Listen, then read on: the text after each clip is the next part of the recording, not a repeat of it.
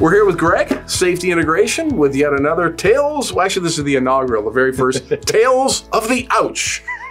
Tell us your story. These are going to be some safety stories. Yes, we're gonna stick with just one because I have a million.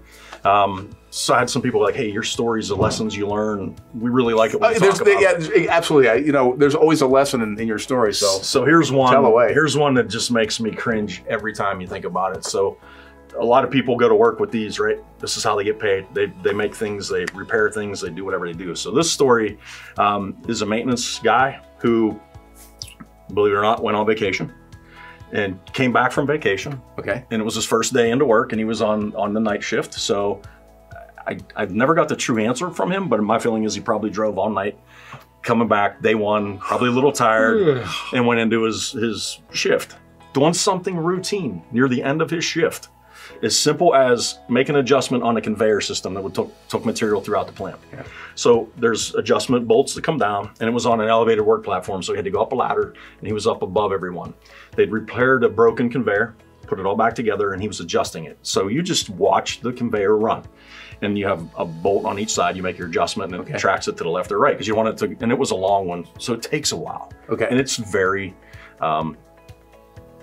easy to get pissed off doing that job if it's not going right. Because then you got to adjust it this way and then wait. Yeah, right, I understand. Right? So, and that's what he was dealing with. It was near the end of the shift. He wanted to get done. They were getting ready to change over, and he wanted to go home. He was done. Well, been there 30 some years, never had an injury, and he got frustrated. He was getting frustrated.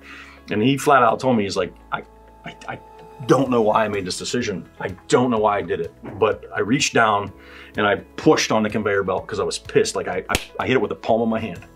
Well, where he's making those adjustments, the conveyor drive roll is right there, where the tension is. So it grabbed, there was a sharp spot on the conveyor, and it's just rubber, but there might have been a piece of metal. We're not sure what happened, but his hand, I'm guessing from where it happened, it grabbed his right hand and it pulled it up into the conveyor system like this and started the degloving process. Pulling the skin off your bone. Hurts like crazy. So what do most people do?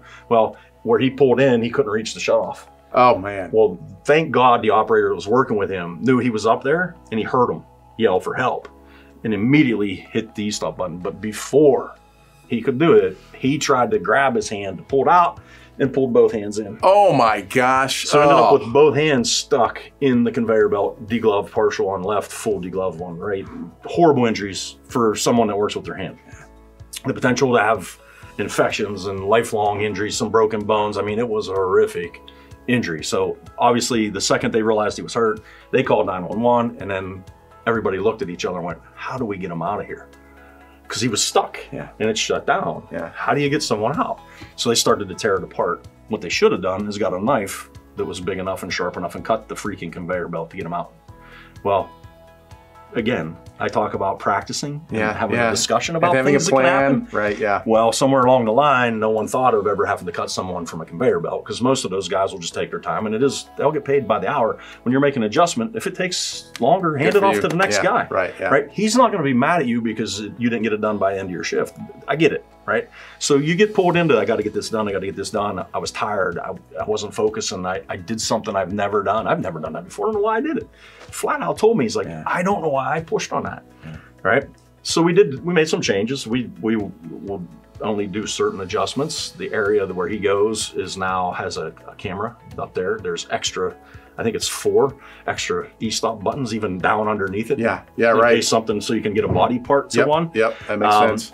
No one should ever do it again because we completely encaged it this time. Like, you can't put the system back together and start it without the guard being on. Okay. And with the guard on it, you can't touch the conveyor belt. And the adjustment bolts, we dropped down. We just used thread all, and we dropped them down like an extra couple feet. Okay. And so they come out through the guard. So we did a lot of fixing on our end, even though it really had nothing to do with that, because most guys that work with conveyors have the training and the knowledge. Sure, yeah. Not to, right? They know and sometimes everybody's like, why was the guard off? You know, that'll be a question a lot of inspectors will ask. Yeah. Well, he just put a new belt on, and he had to track it. And to track it, the adjustments were inside the guard. It's just the way it was built, right?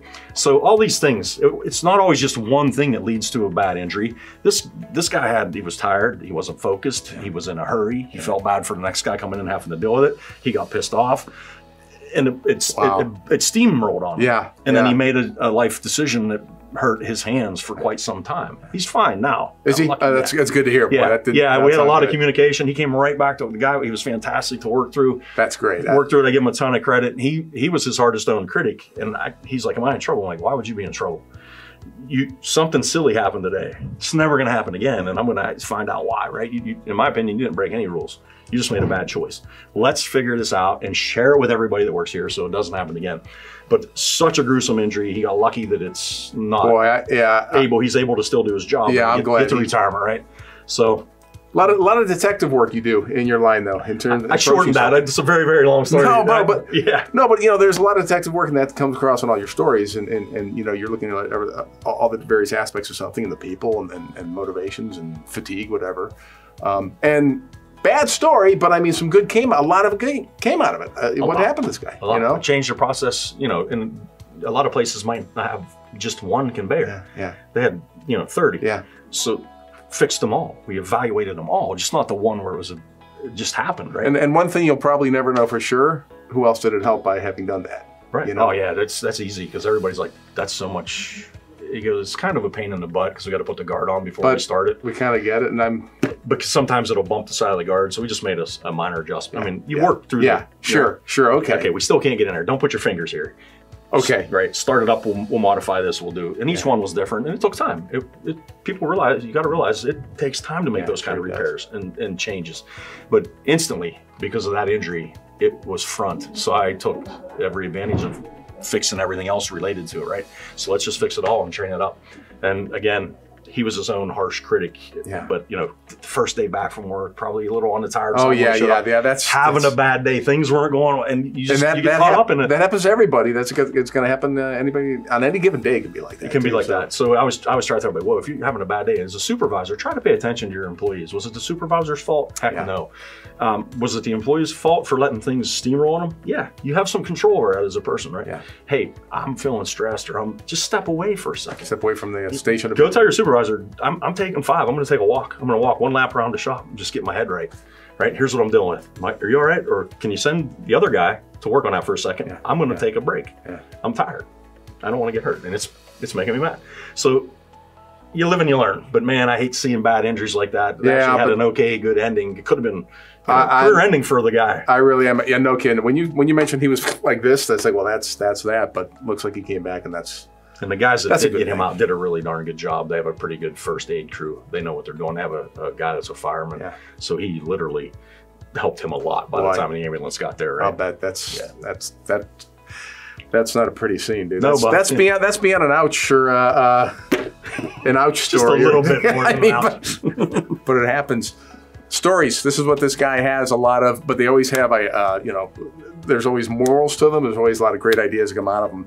You can watch more of these stories at his website, Safety Integration. That's safety spelled SAFT, integration.com. Check out his website, watch some more of the videos, hear some of the stories, be inspired, get some information. And then if you want to learn more, just give Greg a call. Thanks again, man. You too.